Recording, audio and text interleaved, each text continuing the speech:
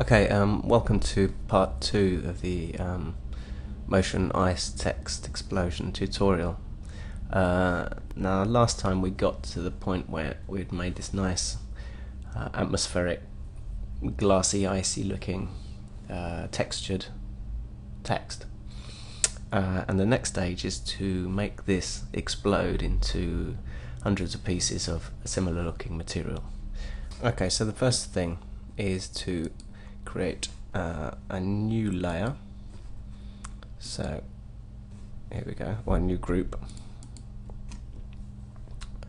And we're going to call this shard because we need to make a piece of the material that we're then going to multiply and use in our explosion.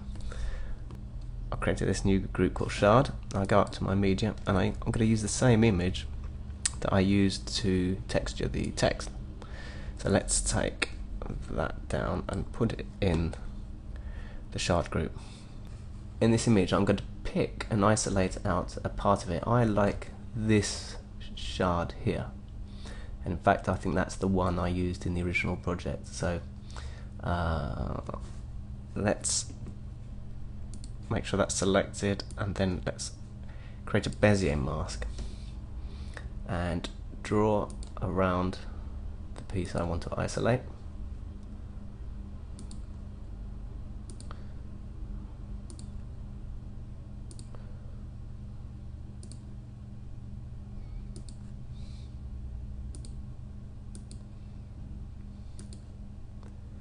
Okay.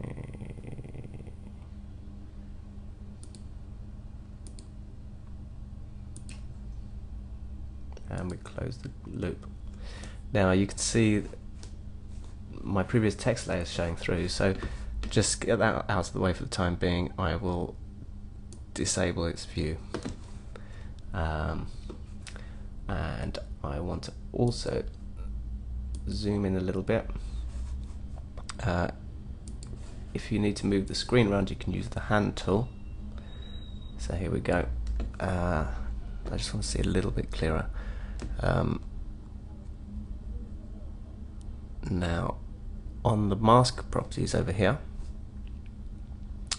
a little bit of roundness just to take some of the edge off. You can't really see that yet, but when I feather the inside you will be able to see that. But I want to make the fall off a bit more severe than that, so okay, and let's take the feathering. Okay, there we go. I like that. If you want to see what it's like without the guides, you can do Command / that turns the guides on and off. I'm happy with that, so let's see the whole screen again. Now I want to select, we're going to make this spin, so I want to select the shard and I want to make its anchor point a sensible place when it spins, because at the moment the center point's here, so any spinning motion is going to go around that point, but I don't want that to happen. I want it to spin around roughly the center of the object. So I go down here, I use the anchor point tool, and I'll move that to the center there by dragging on the grey area. So yeah, that'll do. Okay, then I want to go to the image properties, and just to reduce the amount of image that the program's got to process, I'm going to turn crop on. Let's get it to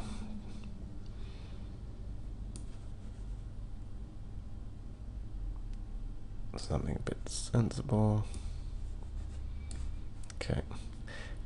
These sliders, once you take this to the maximum, if you want to go to further than the maximum, you can click and then use your mouse up and down to control the number directly rather than relying on the sliders, because the sliders only have a range which is common things you use, but sometimes you need to go outside them. Go back to the transform tool, and we want to drag that to roughly center. Right, so the next part is we need to create a particle emitter from this shard group. So we take the group, so make sure it's selected, and down here there's a create a particle emitter tool. So we hit that, and you'll see what's happened is create a new group with the emitter in it, and the emitter has a particle cell called shard, which is referencing this shard group. It's disabled the shard group so it doesn't show through, because now the emitter has taken control of that, and it's I can then use the emitter to create instances of them. So let's, for the sake of it, let's just turn down the birth rate to 0. Okay, make sure your project's also at the beginning. Now we're going to increase the initial number to 10. We're going to increase the life to 10, and I'll just show you what this does. So as you can see, those 10 instances are all moving out from a central point. Let's change the speed to about 500. Let's have a look at that. Okay, that's better. And then we probably want to add some randomness to the speed, because we don't want every particle traveling at the same speed. So let's add 250 to the randomness. So they're going to be around 500 within a range of 250 randomness. So let's have a look. Okay, so that's going to be a bit more natural. Then we want to also add some spin. So let's add 360 spin randomness. Okay, so let's add some randomness to the angle. Let's put 5 degrees. Let's add some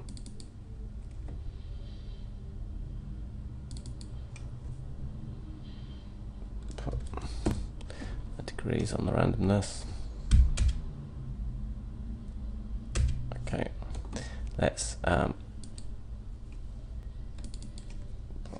on the spin. Let's put some spin randomness, let's say 270. Okay, so let's go back to see how that is. Okay, starting to look better. Okay, so now let's make it 3D. We'll keep these as they are. Okay. Okay, now you can see that some appear to be getting smaller and bigger, and this is because they're getting nearer or closer to the camera. Let's call this group Exploding Shards. Okay, now we want to make this group a 3D group.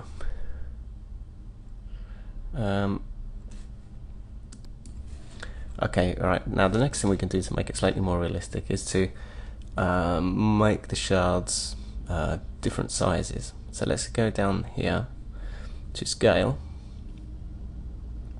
and let's find out what we think looks good as a default. But let's move into the project a little bit so we know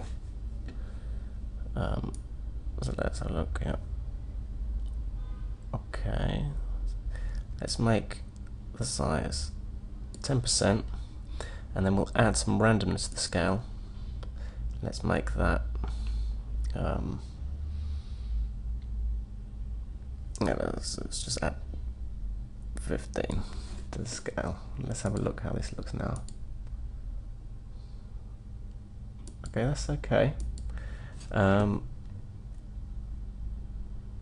Obviously we're going to use a lot more pieces than this. I mean, we're experimenting here with 10 pieces. When we actually render the thing, we're going to increase that and have hundreds of pieces. So this opacity over lifetime, we want the particles to fade away as they get older. Now this will make, right, so we've selected this.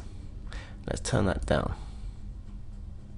So what we've done now is, if you see, they kind of get a little bit dimmer as they get older. Okay, right, something else I want to do. Now we've got these spinning, but actually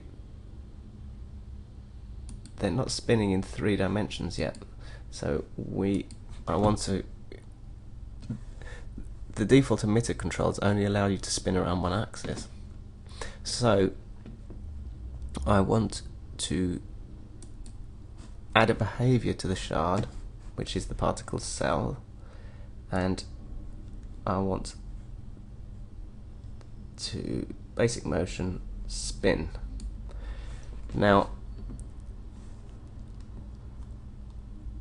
I can spin it around a different axis there, or I can do a custom one and spin it around more than one axis. So what I want to do is give it spin in the other axis that I haven't used. So okay, so let's give it a spin rate of -85, and let's give it 250 around the axis, and let's give it 81 around that axis. You can mess around with these parameters however you like and decide what you think looks best. A little bit of experimentation. Okay, so now we can see that this is actually spinning in 3 dimensions, each of those particles. Now they look a little bit flat. Now I'm going to leave them looking flat in this, but you can simulate making something flat a bit thicker by using particle replicators. But I'll do that in the part 3. For now, where I just want to get the explosion running. Okay, so the next thing is let's add a little bit of gravity to the particle, because although we can see here that's going to look quite nice, adding a little bit of weight to the particles is going to make it seem a little bit more realistic. So let's select the shard, add a behavior, basic motion, no, simulations, and gravity. Right, you can see now that this particle is beginning to change direction or fall downwards as it fades away and gets older. Okay? Okay, so now we've added a little bit of gravity, but I think a little bit more gravity would actually be better. So let's turn up the gravity a little bit. Let's give it, no, 48. So here we go. Yeah, it looks a bit better. The particles are a little bit heavier.